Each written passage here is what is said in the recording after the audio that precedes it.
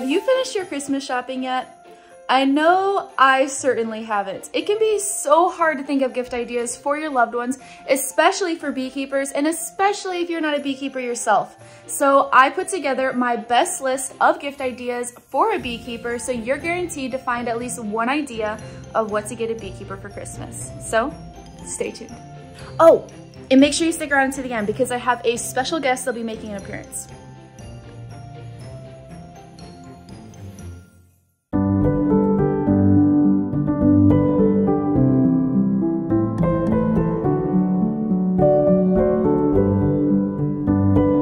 Okay, so I made a list and I checked it twice. Okay, that's a little cheesy, but one of the things that beekeepers are going to be needing coming up really soon here is a candy board. Now, candy boards are the easiest way to be able to feed your hives without disturbing them too much in any way. I like to use these. I've usually only used a shim with a piece of newspaper on top of the hive to feed sugar to the colony, but having a candy board that has that screen on the bottom so that the bees can just come right up and start eating the candy would be so beneficial. Because the way I do it, like I said, I put down newspaper and I put sugar on top of that, and then I usually have to poke holes in the newspaper just to make sure they actually can get through it and get to it. But a candy board would just make everything so much easier, and a lot of them have a upper entrance that's already built into them, so that makes it super easy too. Here's a video of the process I took to put candy on all of my hives like about a couple weeks ago. Not too difficult, it's fairly easy, but it's really beneficial, especially in February when your bees start running low on their food stores. And yeah, see, I have to poke a hole in it because it's not a screen. A screen would make everything so much easier. So a candy board for a beekeeper for Christmas would be super beneficial. Now, the next idea I have are these metal queen excluders. I've only ever bought the plastic ones, but then I tried one of these metal excluders and oh my gosh, I am obsessed. I've always usually bought the plastic ones because they're just a little bit cheaper, but it is worth the extra money to get a metal one because they don't snap and they don't break as much and fling all your bees everywhere and make them get really angry. Idea number 3 is some Honey Bee Healthy. A beekeeper can never have too much Honey Bee Healthy. What it is it's a supplement that you can add to your sugar water to add in some amino acids and vitamins for the bees. This is super helpful because, as you know, all of us beekeepers are always feeding our bees like crazy, especially our new hives. Now, my next idea is a fume board or an escape board. These can be so helpful when you're pulling off your honey supers because sometimes there's a lot of bees in there. I know this is a brood box. This is the only video I could find to kind of like explain to you, but sometimes there's a lot of bees up in that super that you're trying to take off. See all those bees in there? And it can be a pain to have to brush all those off, so to have an escape board or a fume board that you just put on the hive, leave the hive for a couple days, and then come back and see that there's no more bees left in that super makes it so much better and less time consuming to take off your honey. Now, my next idea is a frame holder for your frames. I'm always putting my frames on the ground and then small hive beetles or anything can just hop on them and then they end up going into the hive when I put the frames back in the hives. So to have this holder that you just hang on the side of your hive and then you can just put frames on it will be super beneficial, and not many people have one. So get your favorite beekeeper one of these and I promise you they will love you for it. Okay, so my next idea is one of these frame jigs. Oh my gosh, okay, we are always building millions of frames, I swear, and it's so time consuming. But what this jig does is all you do is you put the sidebars in this bottom bar right here, or this sidebar, and then you just slap your top bars on top, and then you just nail them all up, tighten that thing, and then you just flip it over. And then you can put your bottom bars on the frames and nail all of those up. You can get 7 frames done in like 3 minutes. It's so fast and so effective. So definitely get your favorite beekeeper one of these because they are the best.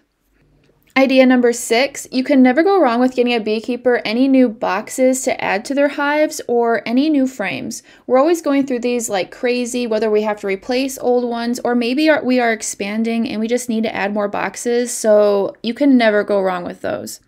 Now, my next idea is a new bee suit. I just got a brand new bee suit, one that is, instead of one connected suit, it's 2 separate pieces.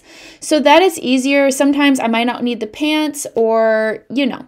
So what I like about this suit is it is super lightweight and breathable, which is so nice in the summer because it's always so hot. And so we're usually sweating our butt off under our suit, so you really need something that's vented. That's what I like about this suit. And it has a really good elastic around the waist so that no bees can fly up your shirt. Same with at the wrists and also at the ankles. I also like that this suit has padding on the knees, just a little bit, not too much, but I don't know if you've ever kneeled down when you're keeping your bees and then you accidentally squish a bee with your knee, but then the stinger goes through your suit because of all the pressure, and then you get stung in the knee. Not fun. I also like that this suit has so many pockets. I am 100% a pocket person. I always have so many things in my hands when I'm taking care of my bees, so I love that this suit literally has like 10 different pockets that I can access, and it's also nice that it has this zipper. Whenever it gets too hot, I can just unzip myself, and yeah. And last but not least, this suit has a round veil, which helps whenever a bee lands on the screen, it doesn't sting you in the face, because that's happened to me so many times. Now, this book, I was gifted this book and I am amazed how much information is in it. So all beekeepers, in my opinion, really need to check this book out. There's so many charts on different ways you can expand the quickest, how the bees are going to grow. There's even charts about the honeybees and mites, which I absolutely love since I will be breeding mite-resistant bees this year. There's a lot of really helpful information about Mel's favorite way to reproduce queens without having to graft. So go check this out. It's by Mel, OTS Queen Rearing. It's a really good read and a really good find. Now, my last idea before I bring on our special guest is a pollen trap.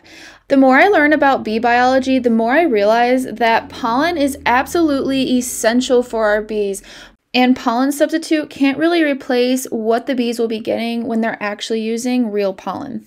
Now, I lied. There's one more idea that I have, and that is some of this swarm commander. I have never personally caught a swarm, but I've heard so many people talk about using this and that it works absolutely amazing. I'm going to be using it this spring to hopefully catch my first swarm. So if you want to catch yourself a swarm and get free bees, go get some of this. Okay, so now what we've all been waiting for. This last weekend, I went to Napoleon Bee Supply in Napoleon, Michigan, and I visited Tim Greer, the owner of one of the few bee stores that we have here in Michigan. So I asked him what his customers buy beekeepers for Christmas. So let's go see what he has to say.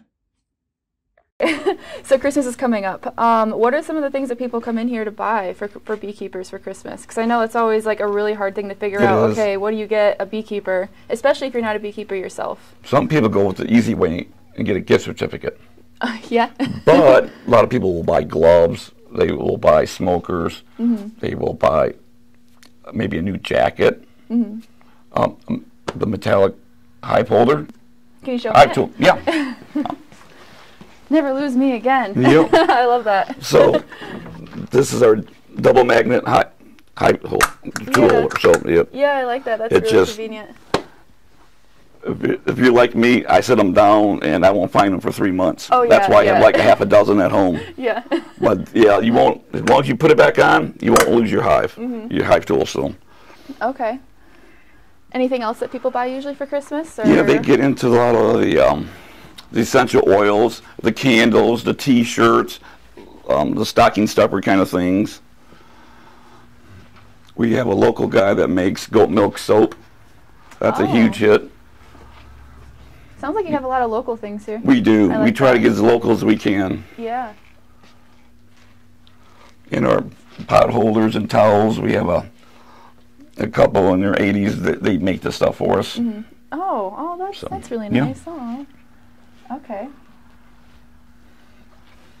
All right. It's usually just to mainly the stocking stuffer items that people like to get. For sure. And you have an online store too, is that correct? Everything is sold online. Okay. So that makes it easy for people who don't live in Michigan. Right. Okay. We have T-minus 5 days until Christmas, so go check out Napoleon Bee Supply. He's offering 10% off for in-store purchases. And make sure you share this video with any of your non-beekeeper friends as kind of like a hint like, hey, these are some of the things I want for Christmas, so here's some ideas. I hope this video was helpful, and as always, I'll see you guys soon.